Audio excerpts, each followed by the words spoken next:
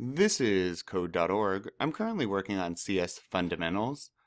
This lesson is part of both the Express course and Course D. In the Express course, it's lesson 13, Nested Loops with Anna and Elsa.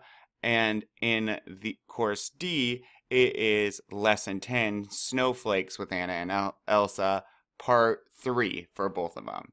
So it moved over our code we've already done. Let's see now what's up. Let's make a snowflake. To turn this code into a snowflake, nest all the code inside another repeat loop and run it 6 times. You should only need to add 1 block. So what that means is it wants us to grab this repeat and put all of this stuff in here. Now, why does this work? How is it going to work? Well, we're going to be drawing everything 6 times, right? Yep. But this loop also inside of it will still run 6 times. So we'll be running this 6 times. Well, 6 times every time we run the entire code.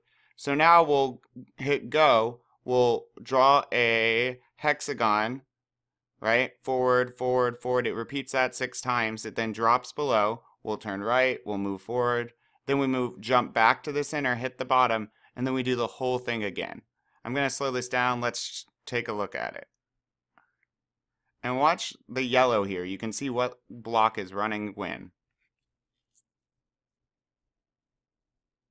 Now we jump, and then we draw another hexagon, and you see how it slowly makes the snowflake, and jump, and now we start our 3rd time drawing a hexagon, and we do the hexagon inside the nested loop, and it's nested because it's inside this big loop. Alright, I'm going to speed it up a bit. Ba-da! Cool.